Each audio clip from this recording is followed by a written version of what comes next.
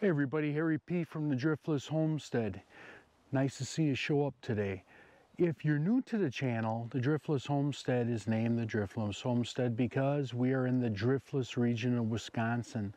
The Driftless region is an unglaciated region, so there's all these big bluffs and hills. No one really knows why the glaciers went around here, but the Driftless region is in 4 states: Wisconsin, Minnesota, Iowa, and a little bit in Illinois. And one of the things that we have here is we have limestone, we've got water bubbling up out of the ground, we've got phenomenal trout streams that run through here, and just a real fertile soil. So we've got a diversity of trees. Another thing that gives us a diversity is these hills set up microclimates, if you can imagine this. Like on the north side of a big hill, it won't get much sunshine, so it'll be colder. On top of the hills, it's warmer, and then the east side of the hill gets a different amount of sunshine than the west side of the hill.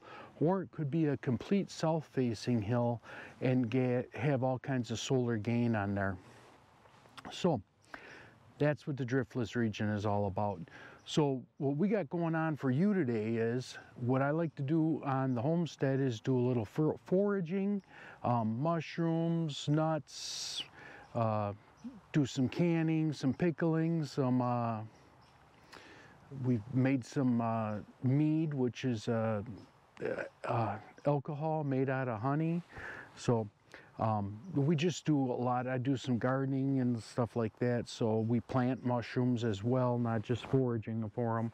But today we're going to forage for something that not a lot of people forage for, I guess because it's difficult and it's easier to go to a store and buy them. But well, you can't buy too much of these black walnuts, because they just come in small packages. A lot of people don't know what the flavor of black walnut is, because really people only put it in ice cream and cookies. But it's a survival food. You can eat it. It's high in calories. It's got a lot of good oils. It's also got some medicinal qualities, which you'll have to go online and research walnut medicinal qualities later.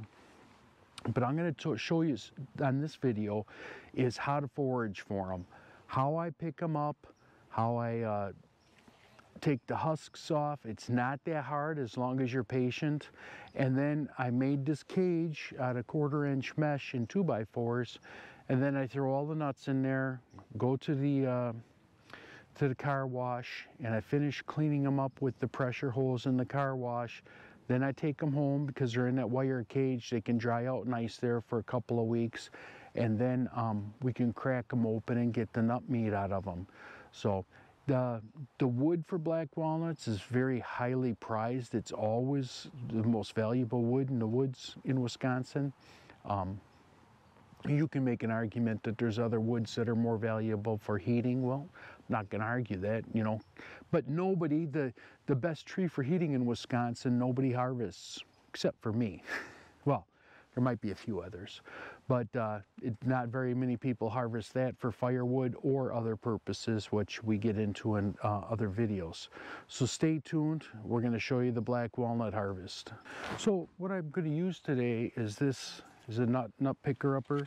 It's from the Garden Weasel. So this is what it is, and you'll see it says large on there because black walnuts are large. You can buy this in different sizes, a medium and a small, and you could use this to pick up shotgun shells at the gun range, and I think the small one will pick up brass as well. So I'm going to show you us using this, which makes it a lot easier to harvest the black walnuts, because you just roll it over the top of them. And a lot of these black walnuts, the lawnmower had gone over and put them down into the grass, but this will pick them right up. So we're going to show you how we do that in just a second. Okay, so today I'm going to pick up 2 5-gallon buckets, and it's very simple. You just roll over the nuts and they come in. Now a lot of these nuts, the hull's going to fall off as part of coming into the basket. The basket that's contained on here. and I can feel I'm walking on a bunch of nuts that are pounded into the ground.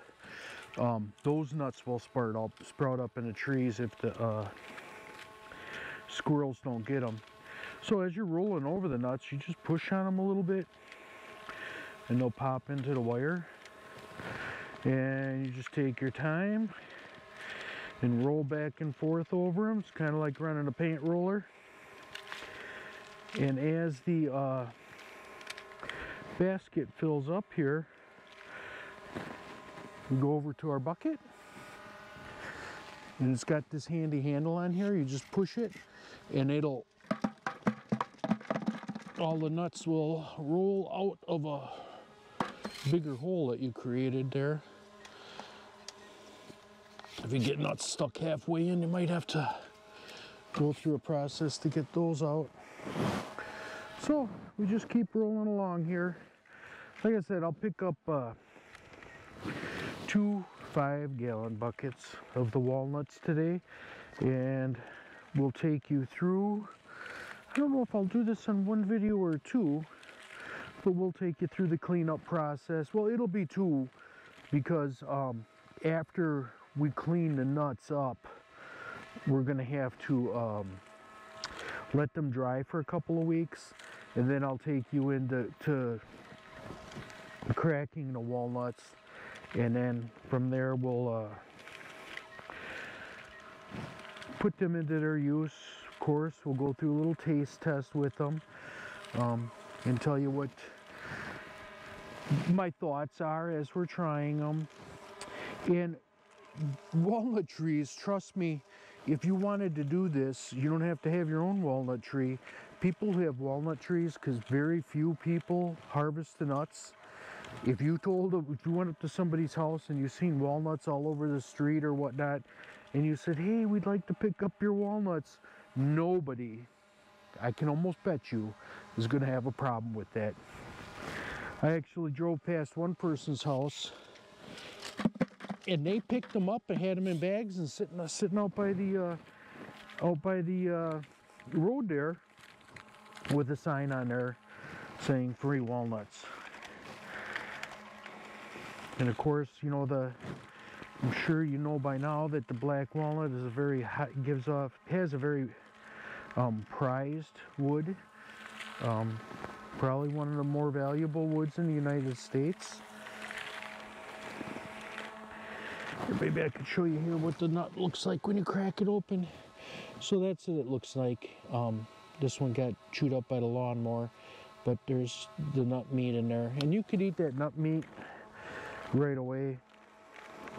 It has a lot of calories. It has the oils. The walnut oil is a good healthy oil versus the highly processed corn oil. And there's another thing full of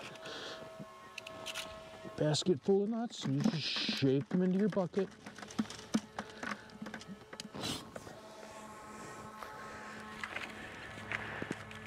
It's almost fun to operate these, and I'm not trying to be like Huck Finn and get somebody else to paint my fence, but you know, because of the way it turns on the round basket, it's kind of cool.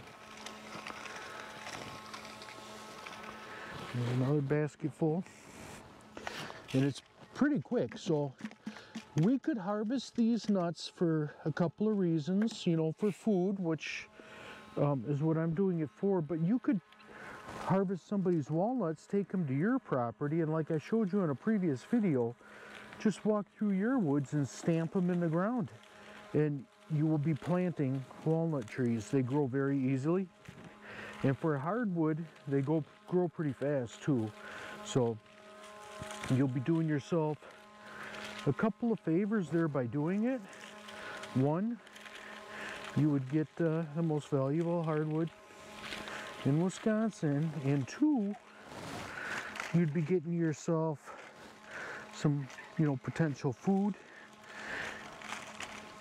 So, and if you need to reforest your property, it's probably not too many things better than this to do it with.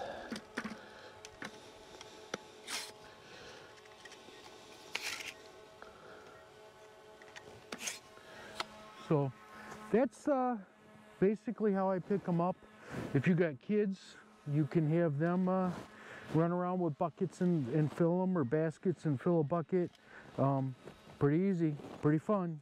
So when the nuts on this tree, there's no nuts left in the tree, but they're green. They look like big limes. So they're easy to find when you see people having them. So I'll finish filling up these buckets, and I'll show you the next step in the process. Okay, Harry P, Driftless Homestead, thanks for showing up today to watch us pick up walnuts. Hit that like button, hit subscribe, share it with your friends. I'm sure certainly this is something that you could do as an activity with your friends or family. So thanks for showing up, and have a great day.